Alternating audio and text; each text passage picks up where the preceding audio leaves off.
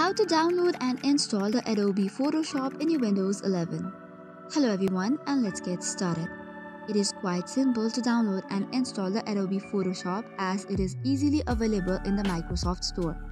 So first of all, you need to open your Microsoft Store and log into it. Once you have opened the Microsoft Store, you just have to search for Adobe Photoshop and open. Once you search it, you will see the icon written as PS and then tap on the install button. This is provided and updated by the Adobe itself. However, in the description, you can see that a qualifying Adobe Photoshop subscription is required.